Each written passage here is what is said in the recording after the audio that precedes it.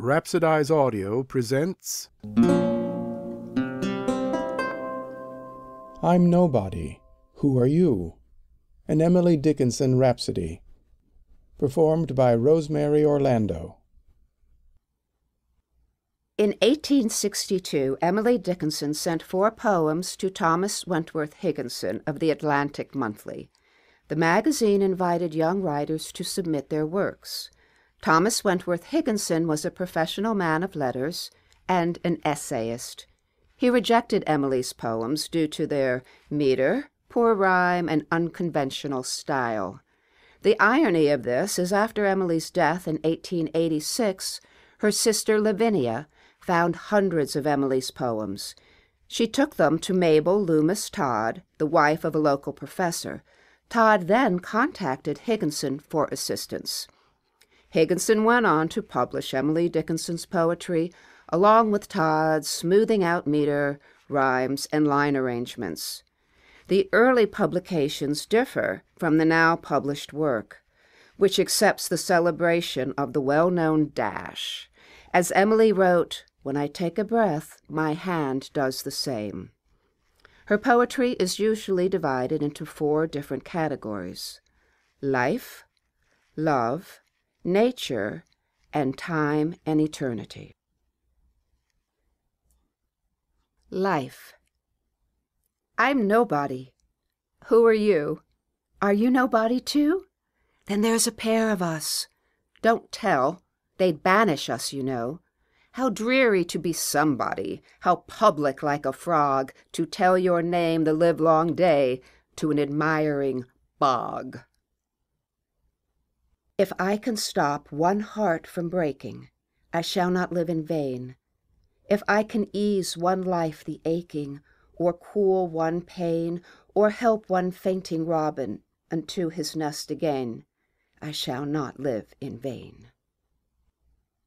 Hope is the thing with feathers that perches in the soul, and sings the tune without the words, and never stops at all. And sweetest in the gale is heard, and sore must be the storm that could abash the little bird that kept so many warm. I've heard it in the chillest land, and on the strangest sea, yet never, in extremity, it asked a crumb of me. A word is dead when it is said, some say. I say it just begins to live that day. Surgeons must be very careful when they take the knife. Underneath their fine incisions stirs the culprit, life. My life closed twice before its close. It yet remains to see if immortality unveil a 3rd event to me, so huge, so hopeless to conceive, as these that twice befell. Parting is all we know of heaven, and all we need of hell. Love. Going to him, happy letter. Tell him the page I didn't write. Tell him I only said the syntax and left the verb and the pronoun out. Tell him just how the fingers hurried, then how they waited slow, slow, slow. And then you wished you had eyes in your pages so you could see what moved them so. Tell him it wasn't a practiced writer. You guessed from the way the sentence toiled. You could hear the bodice tug behind you as if it held but the might of a child. You almost pitied it. It worked so. Tell him.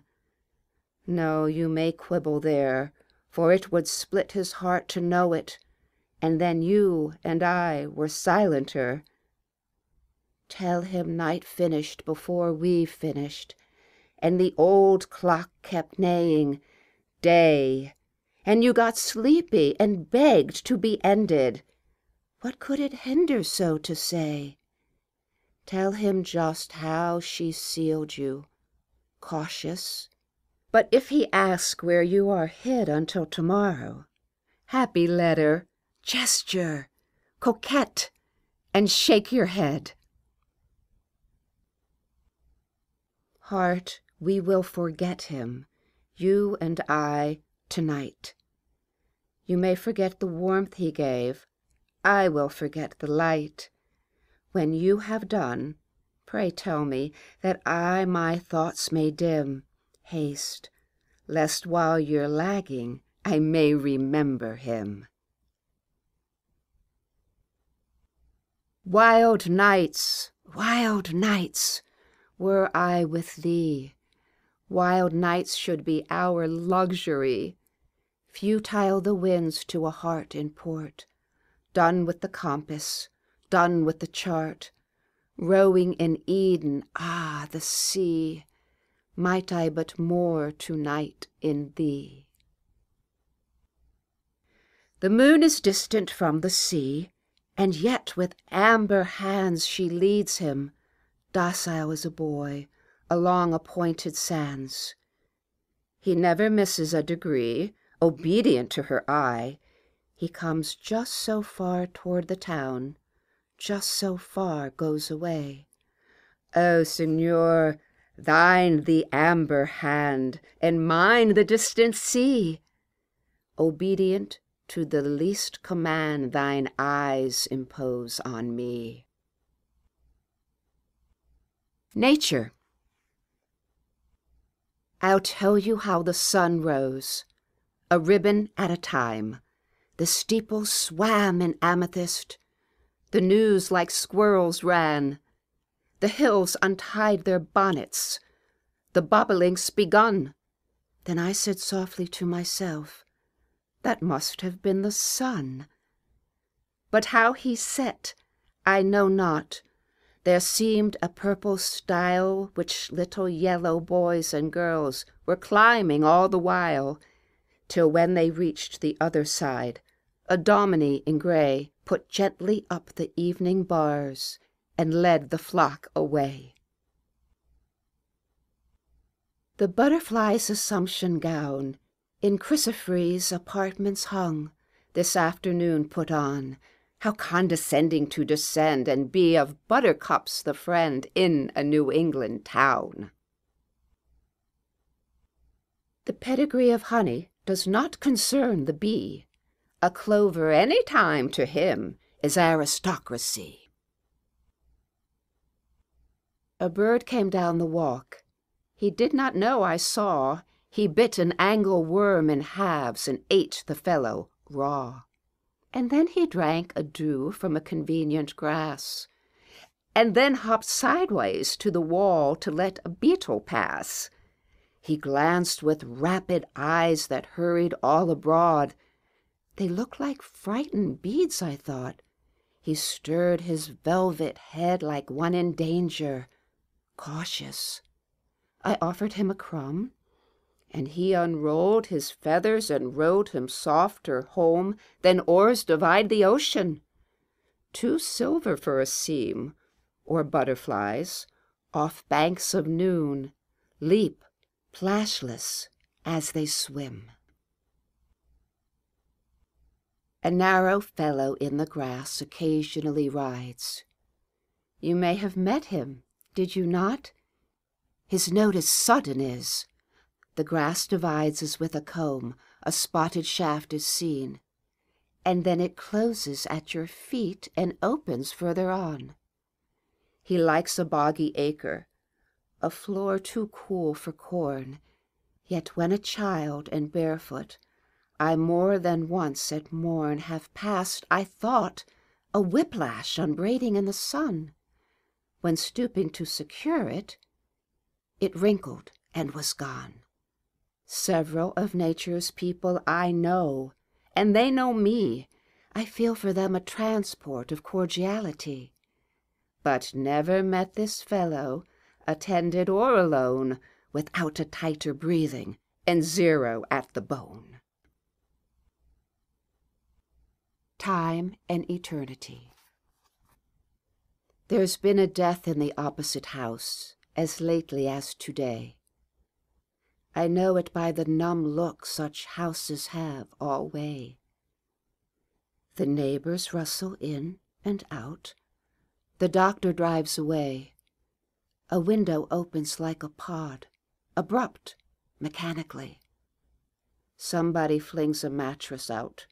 The children hurry by. They wonder if it died on that. I used to when a boy. The minister goes stiffly in as if the house were his, and he owned all the mourners now, and little boys besides. And then the milliner, and the man of the appalling trade, to take the measure of the house. There'll be that dark parade of tassels and of coaches soon. It's easy as a sign, the intuition of the news in just a country town. I have not told my garden yet, lest that they should conquer me. I have not quite the strength now to break it to the bee. I will not name it in the street, for shops would stare that I, so shy, so very ignorant, should have the face to die. The hillsides must not know it, where I have rambled so, nor tell the loving forest the day that I shall go, nor lisp it at the table, nor heedless by the way hint that within the riddle one will walk today. She died. This was the way she died. And when her breath was done, took up her simple wardrobe and started for the sun. Her little figure at the gate the angels must have spied, since I could never find her upon the mortal side. I never saw a moor, I never saw the sea, yet know I how the heather looks, and what a wave must be. I never spoke with God, nor visited in heaven, yet certain am I of the spot, as if the chart were given. The grave my little cottage is, where, keeping house for thee, I make my parlor orderly, and lay the marble tea, for two divided, briefly, a cycle it may be, till everlasting life unite in strong society. I tie my hat, I crease my shawl, life's little duties do, precisely, as the very least were infinite to me. I put new blossoms in the glass and throw the old away. I push a petal from my gown that anchored there. I weigh the time 'twill be 6 o'clock. I have so much to do, and yet existence, some way back, stopped, struck my ticking through. Therefore we do life's labor, though life's reward be done with scrupulous exactness to hold our senses on. The name they dropped upon my face with water in the country church, Emily Elizabeth, is finished using now, and they can put it with my dolls, my childhood, and the string of spools I finished threading. Because I could not stop for death, he kindly stopped for me. The carriage held but just ourselves and immortality. We slowly drove. He knew no haste, and I had put away my labor and my leisure too, for his civility. We passed the school where children played, their lessons scarcely done. We passed the fields of gazing grain. We passed the setting sun. We paused before a house that seemed a swelling of the ground. The roof was scarcely visible, the cornice but a mound. Since then 'tis centuries, but each feels shorter than the day I first surmised the horses' heads were toward eternity.